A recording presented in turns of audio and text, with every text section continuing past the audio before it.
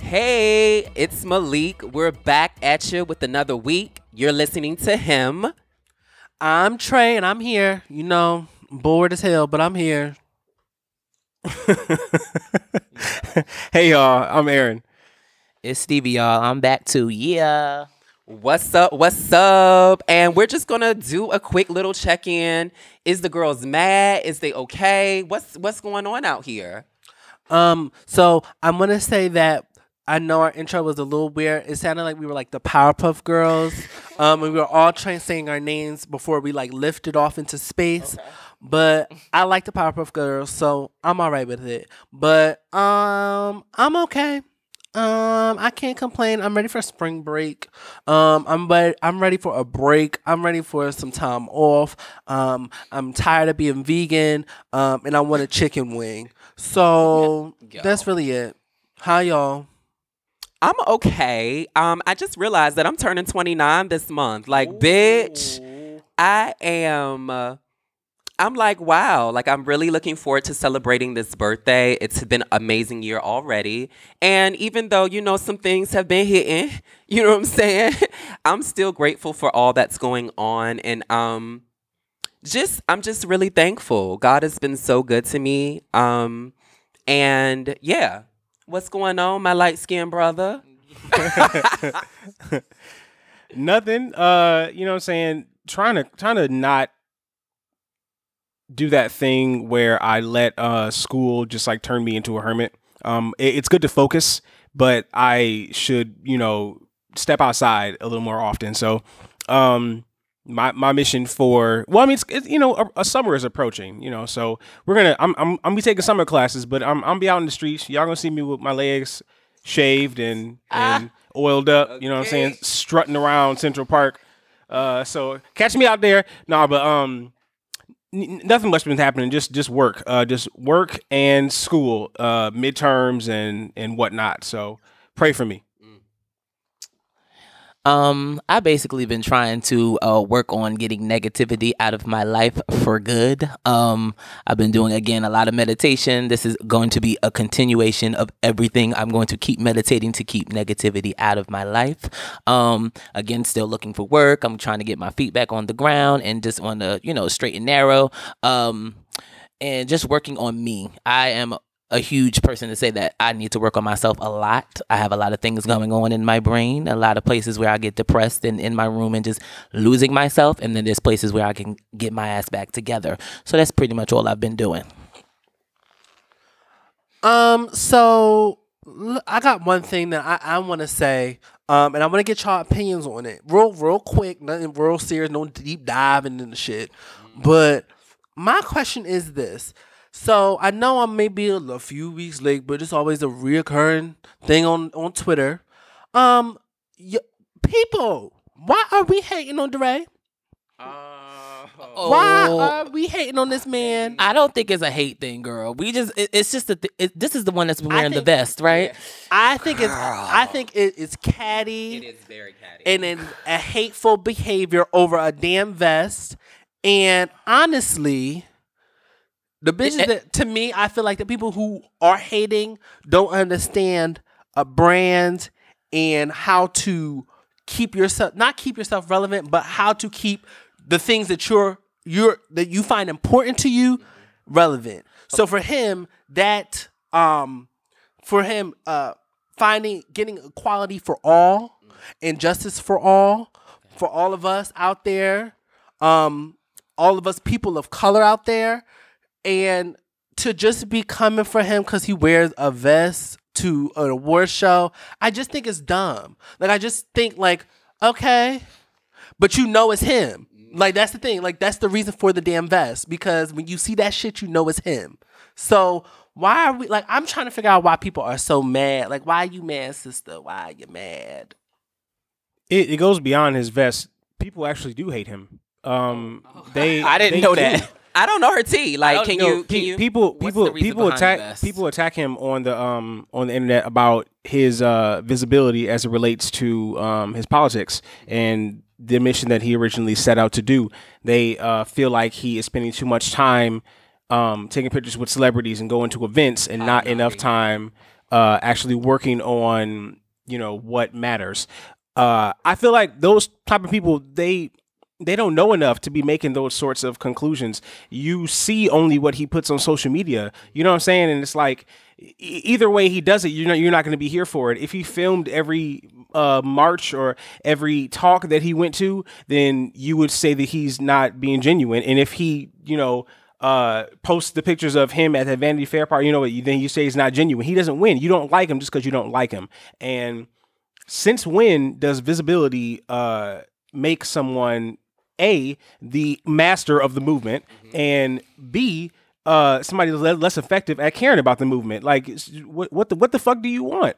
The vest thing, I saw a tweet. Somebody said, somebody said that, I think he talked about it before, how he has an emotional attachment to the vest. Okay. And that it might be a result, it might be a security blanket of sorts as a result of some sort of trauma that happened to him. And so, if that's true, then y'all are absolute trash for trashing him. Like, let that man wear whatever the fuck he wants to wear. Like, y'all don't know enough about him to be just judging him like this. And like, people go in on him on the internet, and it pisses me off. It makes me really upset. Gay black men that be like reading the most, and which is my issue. And it's crazy because he's a gay black man too. He's part of our community. Leave him alone. Like, real life. Like, chill out on that motherfucker. Like, I just think that the it's interesting. Again, we have another young black man being targeted, for no apparent reason. And I think going back to what Erin said, what people don't understand about movements now, and specifically civil rights movements, there has been the commercial component has been added to that. Like Martin Luther King and Rosa Parks and Malcolm X weren't out there making commercials. And you know what I'm saying? Like, with social media comes different responsibilities. And I don't think that, like you said, because DeRay is out hobnobbing and meeting with certain people and taking pictures, that doesn't mean he's less for the cause, And again, like all the gay girls out there, like bashing him, like, girl, sit down, because at the same time, I can't, and this is the same with the whole trans rights. Like, we as gay men cannot be tearing down certain our brothers and sisters in the community, because we're only doing that to ourselves. Yeah, we'll be right back.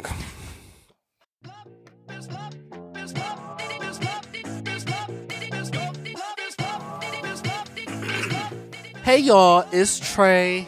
And like always, we want y'all to fucking listen to us. So you can find us on Apple Podcasts, Spotify, SoundCloud, Radio Public. Goddamn, bitch, we everywhere. Okay, so make sure you comment, repost, like, share, rate, tell a friend who needs it in their system. Okay, and make sure you catch us every motherfucking Wednesday. Like we said, catch us every Wednesday on the dot. And we love y'all. Bye.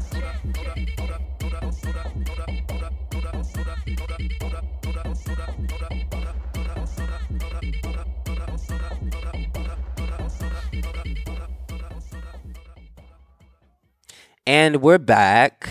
Hope you enjoyed that small break. There's been something on my heart that I wanted to bring up. So I was on Jacked a couple days ago, and I think my stats are up there. Like, I'm 5'7", 120 pounds, and I get a lot of flack for my weight. There are people who've actually asked me if I was HIV positive because of like my weight.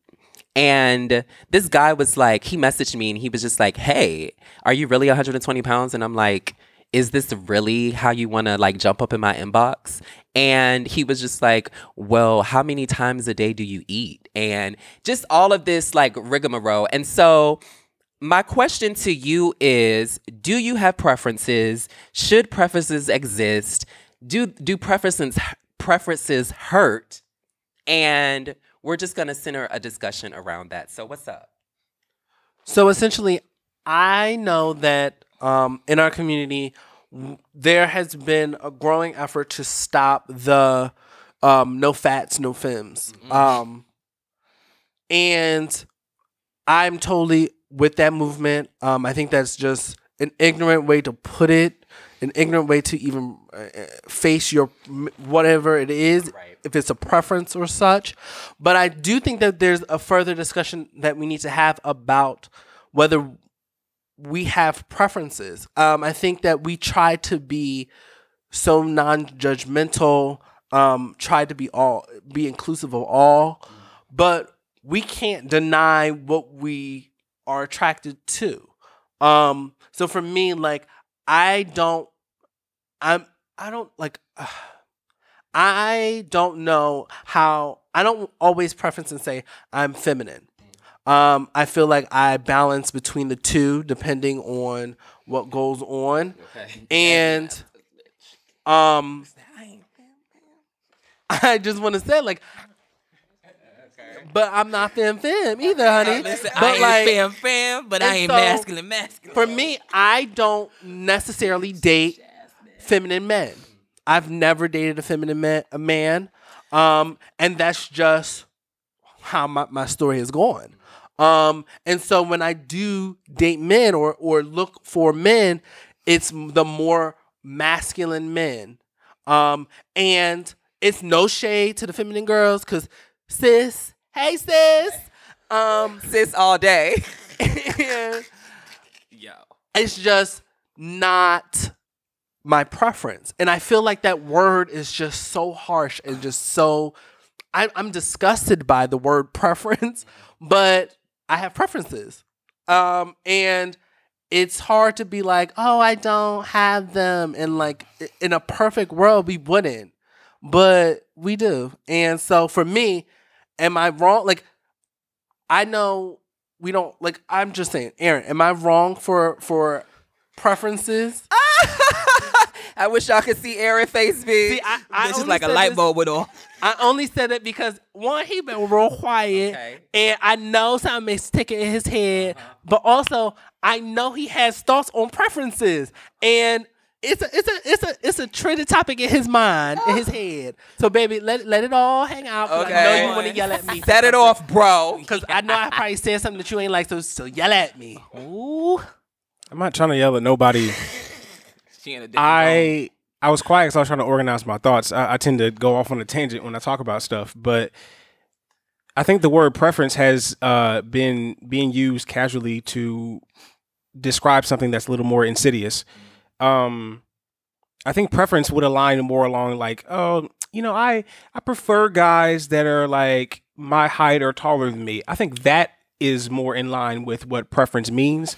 I think that saying, oh, I don't, date feminine men, or, oh, I don't date Asian men, that is not preference. That is discrimination. That is femphobia. You know what I'm saying? That is wrong. And you have to think about the source. I mean, you there's not. So if I say I preferred a guy that was my height or taller, it could be because of the way we fit together when we hug, or when we, you know what I'm saying? Like, you could trace it back to a source easily, and it's a benign source. You know what I'm saying? But when it comes to, oh, I don't like feminine men, when you drag that to its actual source in your heart of hearts, what's the real reason why you don't?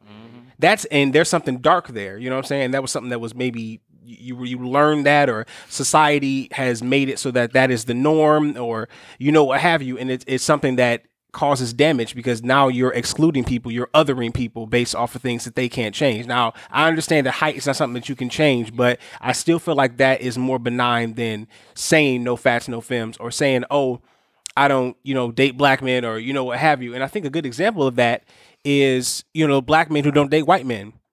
No, and I'm not villainizing. I'm saying like the reasons why. Think about that. The reasons why have everything to do with race relations and the history of racism in our country, and how things are degrading at a quick rate nowadays in today's society. Those reasons all make sense, but it's like it.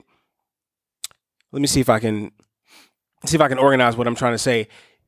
Preference is just it's not what people have been using it to be. You know what I'm saying? Like when you say you don't want to date black men, or you say that you don't want to date feminine men, or you don't want to date someone that's trans, the real reasons behind these have to do with a discrimination. You know what I'm saying? They have to do with a phobia, and they have to do with some sort of wrong view that you have of these people, and they're humans and they should be given the same consideration as everyone else. So I definitely didn't make any sense just now, but no, you're good. That's yeah. But when you say that, I think of I remember a while ago, Genuine was in the news about different situation. Okay, go ahead. Yo. Continue, baby. Am I free to is that Continue. It's okay? He was in the news because he was on some reality show, and he said that he just wasn't attracted to one of his trans castmates. Wasn't trying to be ignorant, wasn't trying to be disrespectful, just said, I'm just not attracted to you. For me, I'm thinking, I don't want to say that's a preference, because you're not attracted to who you're just not attracted to. But I remember him getting a whole bunch of, some people were saying that he was transphobic. Some people were like, no, he's not transphobic. But I'm trying to understand myself, the difference, because I feel like it's all right for you to not be attracted to who you're not attracted to. And it does the woman a disservice to lie and say that you are when you're not. And so for me, I don't want to lie. And when I say I necessarily don't date feminine men, is never for me to say, oh, I don't ever see myself dating a feminine man, or I exclude them from the category. It's more so is at this point in time where I see myself, I don't date feminine. I haven't dated a feminine man, and so that's all my point was. Somebody went to sleep on me. Hey. My thing is, I think my preference comes and goes, because there was certain times where I was looking for like a masculine man, and two of my exes have been extremely feminine, and I've dated them and fallen in love with them, and I never thought that I would do something like that. I'm always looking for the masculine man, and now I've noticed that I've started gravitating towards feminine men a little bit more. I think I spoke to Malik about this, saying that I'm starting to think that feminine men are very, very attractive, and I'm extremely feminine myself, so it's like a little different for me now. You don't? I'm not femme, but I'm not masculine. Femme, bitch. I'm femme. I'm identified with femme. But Malik, that's funny. But yeah. Like, girl, I know some girls. Oh, I know the girls too, but baby, I feel like when I get around the girls, I'm the girls. Now that's the part. That's the tea. That's the tea. I feel like I'm the girls. I'm around the girls. But like I said, my whole preference has changed since like forever. Because I was always like masculine guys as my thing. Bitch, I'm chasing the masculine men, the muscles, all of that shit. And then I've come to find out that I've never actually dated someone who was extremely masculine. Crazy, right? Mm-hmm. So, child, I think in my younger years, I was definitely top only. Like, girl, I'm not fucking with the femme girls. Like, you need to be like, pants hanging down. You need to have deep voice. And that's how I was introduced to the gay scene, But the more that I learned about myself and my responsibility to the gay community, now I'm pretty open. And girl, like, it's no shade. It can go either way. I will have to say, though, generally, I do date masculine men. But I'm always bitch. I'm always open because no shade. It be the femmes that be done in New York. Like, you know, they be done. But at the same time, like, preferences are hurtful, you know, because at the end of the day, we all want to be attractive to someone. And when we don't fit into that category or that circle or that box, it hurts, you know? And I think that if you're going through certain things in your life, or you're at a certain stage of your life, those preferences may hurt a little bit more than if you're like fully aware as to who you are, your worth, and what have you. It's fairly difficult to navigate. I mean, because even if you are aware that you've been socially conditioned to not be sexually or emotionally attracted to a certain type of person, it's difficult to just immediately unlearn it. It's difficult to immediately just cast it aside. You know what I'm saying? These are things you have to unpack because they are like, they're in your head. You know what I'm saying? It's not just like a surface thing. It goes deeper than that. So, and I think that comes with like self-exploration, that comes with reading, that comes with like experiences. And again, I think that the reason why I have changed is because I was around the girls, you know? Baby. Around the girls will change you. It'll make you think of some shit that you're not supposed to think. Your mind's supposed to be on one thing, and the girls will come around and be completely different. I mean, I used to, this is not related to dating, but I used to think, I used to be one of those gay guys that would say shit like, oh yeah, you know, like, if you're girl, like, why are you girly? Like, we're still men. Like, you know what I'm saying? I didn't like to be called girl or sis. Like, I would get angry. Here for that. And, you know, like, and the person that I am now, I say girl more than anyone else I know. It's like, it's just, it comes as a result of, like you said, experiences, meeting people and becoming friends with people and learning and reading, and like everything that you said is 100% true. So, and I'm sorry, like, I want to be a fan of you and say it's you and a few like other friends that I have in Virginia who are masculine identifying and presenting, but like, don't shy away from just the experiences that you've been around. Like, you're one of the guys that be like, girl, pay it, Mamas. everything. And it's just like nice to see someone, you know, in their own tees but comfortable. And it's like, it doesn't affect like how masculine you are or how other people perceive you, because we need more people like that in the community. Just because it's really hard as a femme to advocate femme rights without that other half of the community behind us. And I hope I said that in a... yeah.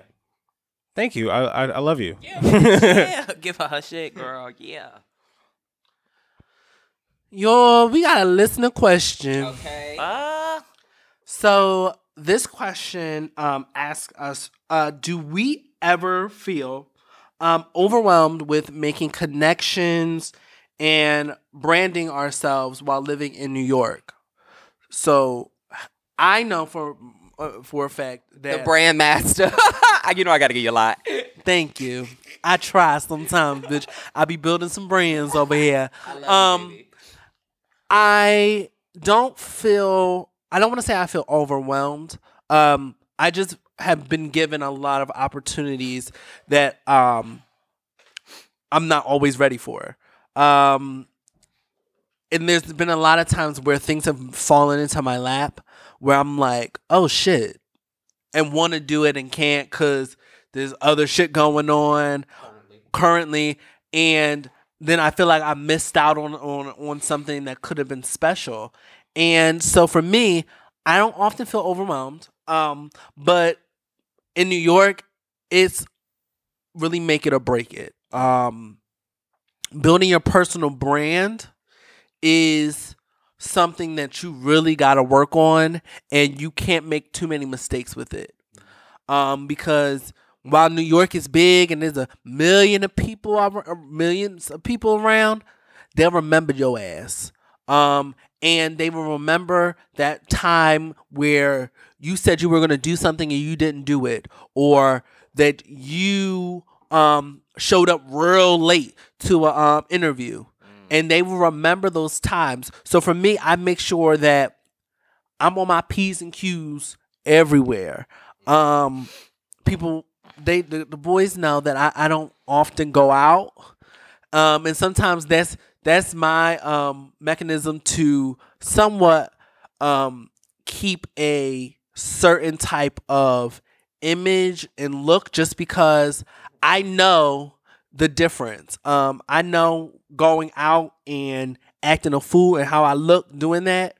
And when I moved, I didn't want to bring that same type of energy because I was like in a business, in a work, and a grind mindset.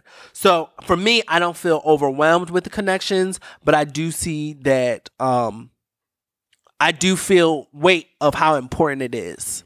How about you guys? I think that I tweeted earlier today that part of having an efficient life in New York City is being on autopilot. And I don't know if it has anything to do with what we're talking about, but bringing me into what my point is that, like, we are on display from the time that you walk out of your apartment until the time that you decide to go back home. And it is a very stressful place when you're like going through stuff. It's like you have to put on like a mask almost when you're like hitting it, and it's really hard to live in New York because socially it's just like really, really crazy. There's some times where I really miss living in Virginia when I could just put on my little ones and twos, bitch, hit it in my 93 Malibu, gold Malibu, bitch, and go to 7-Eleven on a Banji tip.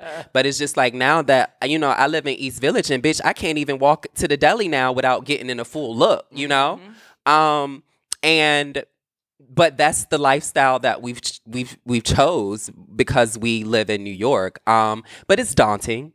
Hella daunting. There's sometimes where, bitch, I just want to come out in a trash bag, bitch, and just pump. But you can't do that because you got to take a train, or whatever. So I don't know. But it's sometimes you have to unplug from that though, because that can be a lot, overstimulating. I think that it can be overwhelming sometimes. Okay, so speaking as a creative, it can be really overwhelming at times to feel the need to network and connect with people. And New York City is a really great place to do that. And so you feel like I gotta go to this thing, or I gotta contact these people, or go to this event and show myself, and you could easily burn yourself out or get really stressed about it. So to answer the question, I think I do feel overwhelmed sometimes, and it's really easy to feel overwhelmed. Talking solutions, don't feel like you have, like, everything has to happen right now. I mean, you always hear those stories or those lists of like celebrities or people that, it took a little bit for them to get their groove, you know what I'm saying? And I'm not saying you should just chill and be stagnant, but don't feel the need to go to everything and believe in yourself and promote your brand and, make connections, but don't feel the need to do it so much that you're missing sleep, or, like you're not taking care of yourself. Like it should never be to the detriment of your own self, like your health and your wellness, emotionally and physically.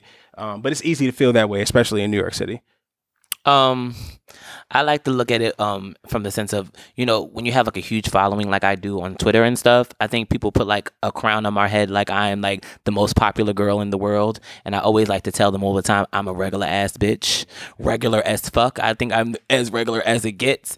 I don't think that I'm the shit. I don't think any of that. So when it comes from Twitter and everyone like, oh, well, Stevie, you have 15,000 followers. Yeah, but girl, the thing about it is I would probably never meet any of these people in my life. I love them for following me, but it's really nothing. Nothing comes with following and people on your back. Like, it has nothing to do with anything, but it's also, they think that when I am, as popular as I am on Twitter or whatever, it's like now I have to wear like a mask of being like happy all the time, or, oh, Stevie's so fetch. Oh my God, he is so fetch. He's just doing all the, baby, I am, again, regular as fuck.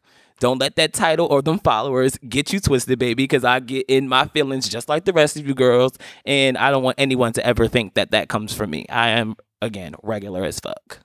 You don't dress all regular I'm going to a baby shower, baby. I'm only dressed. I'm just saying, bitch, And with them eyebrows and everything. I just got my cut, baby. I'm feeling my zhuzh. You ain't that regular. You ain't no regular. Today. Sometimes I come to recording, I think I look a hot ass mess. Y'all, no.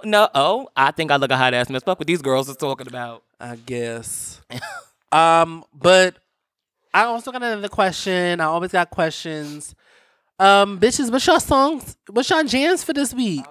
Baby. Bitch, we need to get this going. What's your jams, ho? Mine is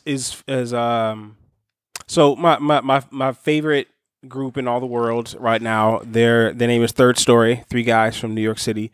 They're fantastic. So look them up. Third Story. They just released their new album on the 9th. It's called Cold Heart. And one of the songs from that album is called Goodbye, My Friend. And it's like a reflection on the ending of a friendship or relationship. And it's beautiful. And, you know, it's beautiful and sad. And I love it for those 2 reasons. You know, I've said before that I love me a ballad, a sad ballad. But come on. It kind of takes you back, you know, to whatever time, you know, because everybody's been in that situation where you had to end a relationship or end a friendship and the emotions that you felt in that situation. And it brings it back. And so it would kind of take me places on the train, but I keep listening to it because I love their voices and, you know, in the direction that the album has gone in and everything. So listen to the album, listen to the song. It's really good. So that's my jam. So it's my turn. So this song isn't something that's new. It's been out for a long time. But it was a cover that I heard from a singer on The Voice. Her name is Christiana Danielle. And she sang Hotline Bling. And let me tell y'all, I love singers that are, I just love a song that is stripped down to a minimal state where I can see your raw talent. And Hotline Bling, as we all know, ain't the most difficult lyrical song in the world, but she makes it so raw and just gave me goosebumps the first moment I heard her, the first note. It's a totally different arrangement. She gives you some Maroon 5 pop rock vibes, some jazz, some R&B. It is an amazing cover, and I wish her all the best on The Voice. I don't watch that shit, but I may vote for her 1 or 2 times if I see her in the bottom 2 or something. But yes, please check that song out. So what's y'all's? Mine is Peace of Mind by Kalani from her Come on, Peace of Mind. Sexy, what is it? What's the name of the album? Sweet Sexy Savage album. I didn't like Kalani when she first came out, but her most recent album is some tease. Like, I really like how urban she is, and like, you know, it's really cute for her. Bitch, my favorite song or jam of the week is by Dreezy, Wasted. Now, bitch, that is my fucking song. And the only reason I said that that's my song is because I have like a deep connection with it. There was a guy that I was dealing with that would only hit me up when he was wasted and wanted to see me. And I actually really, really liked him. And it came from like, you know, why the fuck are you hitting me up every time you are drunk or high and you know that I really like you? Why do you do that? Why do you take the time to, you know, fuck with my feelings or fuck with my emotions? I know this is exactly what you, oh, well, now I'm drunk and I'm high. Let me hit Stevie up. No, leave me the fuck alone. I actually had to break that relationship in half. And I look at him from a distance and he still shoots me texts every now and then. Bitch, had to cut it in half. But, you know, Drizzy, like, basically, you know, explains exactly what the fuck I was going through with that dude. Like, and every time I hear that fucking song, bitch, it gets me. And matter of fact, after this recording, I'm gonna listen to it again because it opened my eyes to how niggas really are. I like y'all songs. I heard them before, but I like them. Thank you. Like always, y'all, we'll see you every Wednesday. Yeah. Don't go nowhere. We love y'all. This is Trey. This is Trey. What? Bitch, I was waiting for all y'all to say this is who y'all are. Never mind. Whatever. Bye. We love y'all. Yeah, baby. Kisses.